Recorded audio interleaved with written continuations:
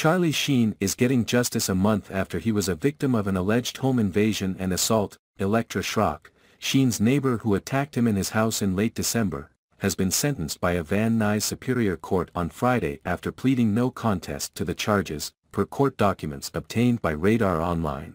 The 48-year-old attacker received 2 years of formal probation with conditional release to a residential rehab treatment program for substance abuse for a period of 90 to 120 days. Schrock agreed to go to rehab in order to avoid jail time. The sentencing follows an incident on December 20 where the 2.5-men star was attacked by his neighbor, at his Malibu home, as reported by TMZ. Per law enforcement, Sheen had opened the door to Schrock after she had knocked, only for her to violently tear his shirt and attempt to choke him.